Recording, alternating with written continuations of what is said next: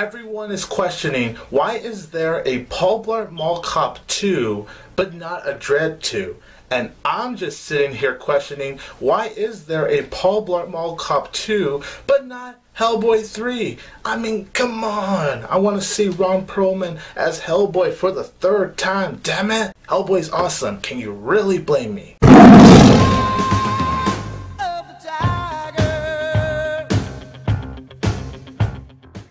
Hello everybody, this is 22 Tiger Dude here, and I'm here to review Paul Blart Mall Cop 2. So Paul Blart Mall Cop 2 stars Kevin James, Raini Rodriguez, David Henrie, and Gary Valentine. So Paul Blart hasn't been having a good time lately. His love interest, which he got to marry, she left him after 6 days of marriage. Then he just recently lost his mother, and his daughter, played by Raini Rodriguez, you know, she's getting ready to go to college and all that stuff. So Paul Blart and his daughter, they all go on a vacation to Las Vegas. But then, of course, as expected, something is going terribly wrong. So now it's up to Paul Blart to stop these people who are apparently stealing art from this hotel. So going into Paul Blart Mall Cop 2, I thought it just looked so unnecessary. I really did not like the first trailer at all. I cringed every time I had to sit through that freaking first trailer. But then the second trailer, I won't lie, actually made me go, you know, maybe a sequel isn't so bad. I still thought it was unnecessary, but I was actually kind of reaching up to the sequel just a little because I did like the first Paul Blart movie. I thought the 2009 film was funny, it was fun, and I just thought it was a very enjoyable time. But maybe, who knows? This could be a good sequel, right? I think Kevin James is one of the most likable actors today. I really like him. But this movie, wow! I could not believe how bad Paul Blart Mall Cop 2 was. But there's a couple of positives I do have. One thing, I did like Kevin James here. I thought Kevin James does do a good job in the movie. I thought he was very energetic. And you could tell he was having fun. He's Kevin James. You know, he may not make the best movies ever. I mean, I could definitely see that. But the guy, you could tell he has fun on screen. He's very charismatic. And for the crappy script that he has to work with, I still thought Kevin James does a good job as Paul Blart. I did think Raini Rodriguez and David Henrie did a very nice job. There were a few times where I did laugh watching this movie, and that's all I got for positives. Seriously, there was not much I liked about the movie. So now let's get to my negatives. The first negative is obviously gonna be a huge failure.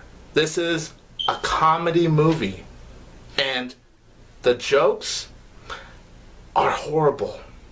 I mean, seriously, when this movie opens, right from the beginning of this movie, the jokes were already painful, and we're expected to laugh like, okay, yeah, Paul Blart's wife left him after 6 days of marriage. Yeah, we're supposed to laugh at that. Paul Blart's mom got hit by some kind of milk truck and died. Yeah, we're supposed to laugh at that too. The jokes just felt lazy, and they're the jokes you would see in the original Paul Blart movie. The thing about the jokes is that not only were they unbearable and painful, but how they were executed, man, was it just terrible. The logic in this movie is just insane. You have Paul Blart hiding from all of these guys right here. Okay, where is he? And then he's like hiding behind some tree, but he's like showing his face. It's like, oh, look, we found him.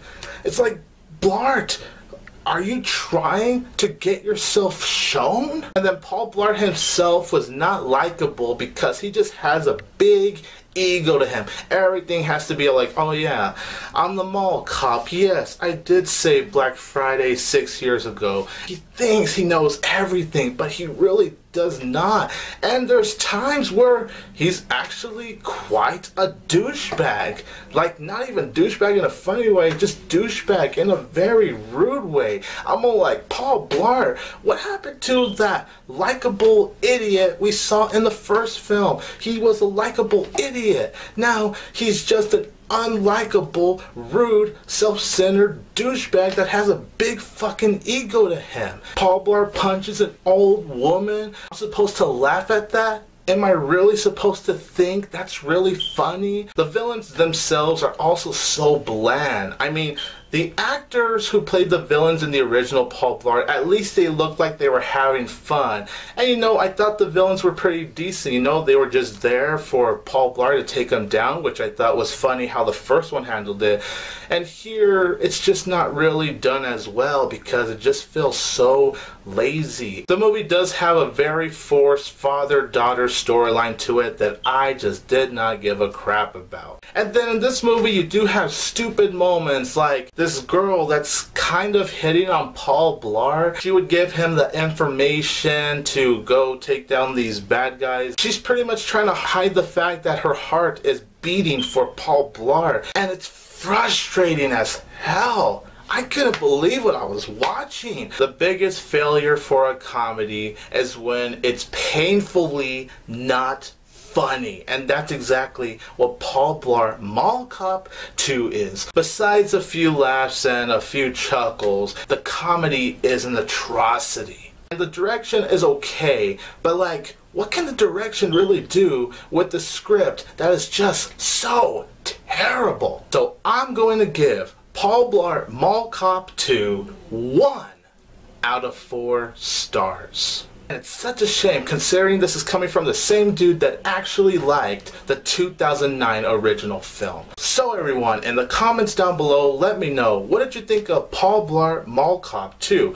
And don't be ashamed if you did like the sequel. Comedies are going to be subjective. So I may hate the movie, a lot of people may hate the movie, but who knows, maybe you'll have a better time than I did. This is 22 Tiger Dude here, and don't forget that I will always have Tiger Power!